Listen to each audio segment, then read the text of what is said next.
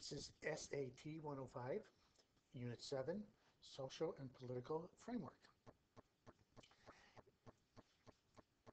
In the United States, in the world, the whole idea of garbage, the whole idea of products was ignored for a long time. Pollution from stormwater, pollution from toilets, pollution from factories was ignored throughout the world. And in real life, the Greeks and the Romans, back in the time before Christ, had a better control of the environment than we did. There was a better running water and better sewage disposal in Rome than there was in the late 1800s in London. We finally began to equate the two together, that not taking care of the environment led to poor diseases control for humans, as well as other huge problems. In the United States, the first act was the Rivers and Harbors Act in 1899. This is one of the oldest federal environmental laws. It finally became a crime for all these factories to put their products into any type of stream. They needed a permit to do right now. That did not control the problem, however, it started to limit the problem. You have to remember that it was very easy for people to drop things into the rivers and streams. It was carried away, so people didn't notice the problems. President Theodore Roosevelt and his aide Gifford Pinchot were the first people to really come together to make national laws to control this. Teddy Roosevelt was huge in the environmental program. There are many pictures of him out touring the country. The whole idea of the national parks, the National Forestry Service, were developed about them. Yellowstone became one of the first parks out there. There were books published at that time talking about the deplorable conditions in factories, talking about the discharge from factories. The Jungle by Upton Sinclair was first published, and we started to get an idea of what the working conditions were like. He wrote about the cattle meatpacking industry. The public gradually became aware as we became as we moved into the 20th century with better communication. The railroad expanded all across the United States. The telegraph was out there. The radio started coming out there. We began to see these problems. We began to look at the factories. We began to look at the poor conditions. The miners were one of the first examples, how the average lifespan of a miner was much decreased compared to the national average. The people then started suing, and these courts gave the environment this new power. All these movements had a big idea that they needed to show that there's interconnection with all animals and plants. We needed to show that when these factories polluted, they decreased the human health. And we also realized that we may run out of chemicals, we may run out of oil, we may run out of fertilizers, we may run out of plants if we don't do something about that. Rachel Carson was one of the first people out there who gained national prominence. She had developed many ways to show that pesticides were harming the environment. She wanted to advocate this responsible and carefully managed use. She did not say that we needed to get rid of chemicals. She came before the Congress and showed the damage that there were to birds. She wrote this Silent Spring in 1962, and it quickly became a bestseller across the United States. It showed that the uncontrolled pesticide use was especially bad to birds. It changed the whole idea of their eggs. Their eggs were not strong enough to contain their babies.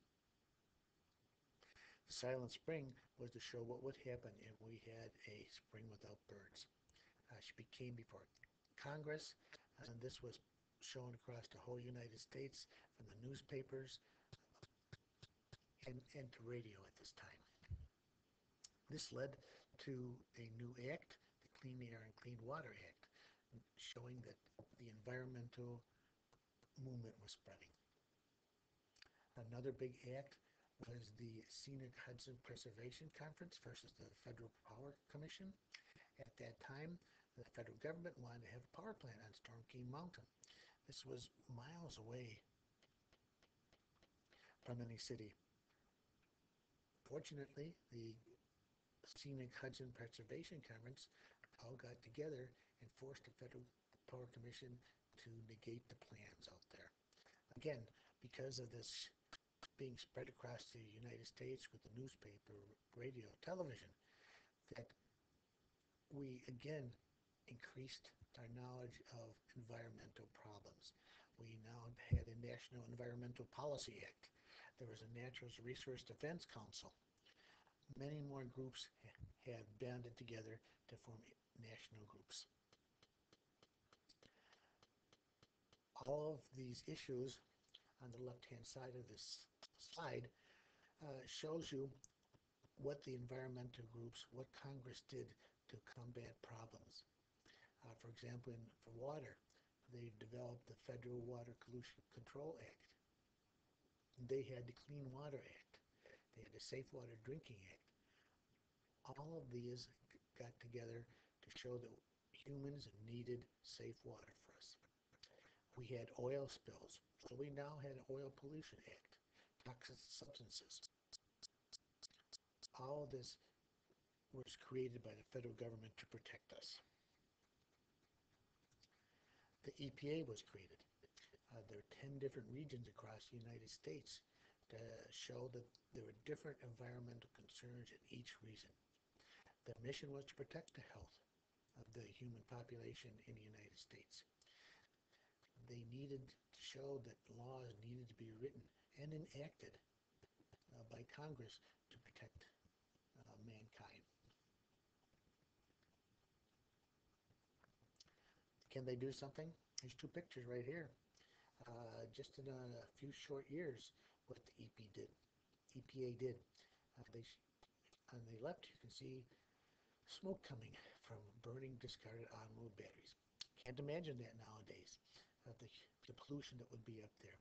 Just in 3 years, these are the same smokestacks after the plant was closed to get better environmental protection.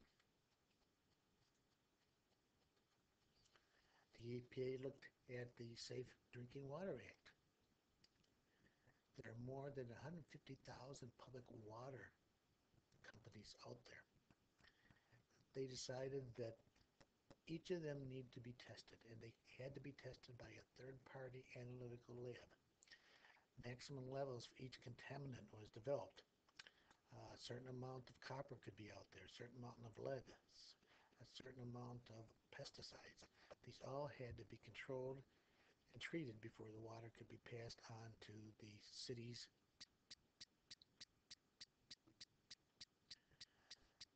They also looked at the commercial aircraft. The EPA went out and tested water there. It showed 15% showed intestinal bacteria.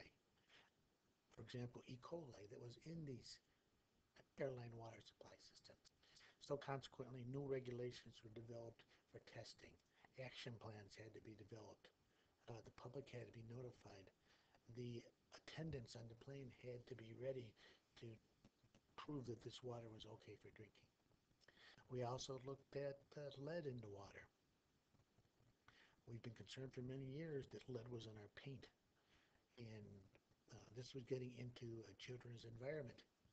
Lead was also in the water, so the EPA started mandatory testing again of all the public water supplies. They led to elimination of lead and copper as being a contaminant in our public water supplies. Most recent testing, it was effective in 96% of systems. Safe Water Drinking Act, again, looked at this. They looked at everything the EPA had done and added more regulations on top of this. All of these to protect all Americans. They said that the EPA must conduct another cost-benefit analysis for every new community system that was out there. They needed to protect us from microbial contaminants. They needed to have training for all the people that work there to ensure that all Americans were free from any contamination in their water.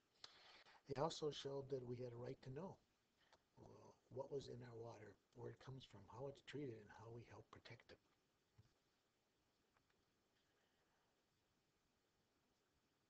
The rivers and lakes that were filled with pollution were very easy to look at when you saw the garbage floating on the water. Companies now had become responsible for this.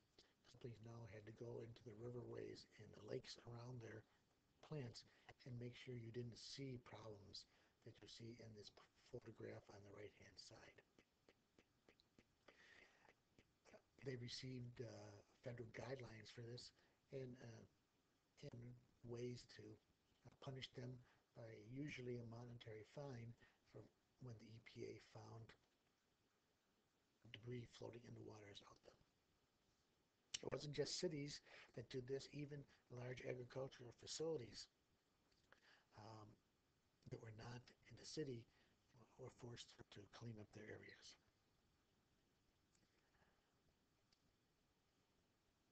The makers of the chemicals, makers of the fertilizers, the pesticides, the herbicides, also had to become more environmentally sensitive. When you walk past a pond and you're seeing green scum across there, you know that this was probably because of overuse of chemicals. We've now learned that we can actually cut down on some of our chemicals and we can change this amount, and so we don't have this algae bloom in ponds and lakes. We've learned that we can take dishwasher liquid that used to be filled with phosphorus, change it, and it still works as effectively, but now we don't get this runoff into lakes and streams. We don't get as much algae bloom. Other acts were out there, and as you look at the readings and videos, you'll see more ideas. We have the Resource Conservation and Recovery Act to talk about the disposal of solid waste. We do know that there is a comprehensive environmental response compensation and liability act. This is what we call the Superfund, where we can clean up the sites that are contaminated by hazardous substances. The paint plants where we didn't realize there were hazardous substances in it. Now we have funds to control them. There are other laws out there. Again, please review the videos and readings to see them.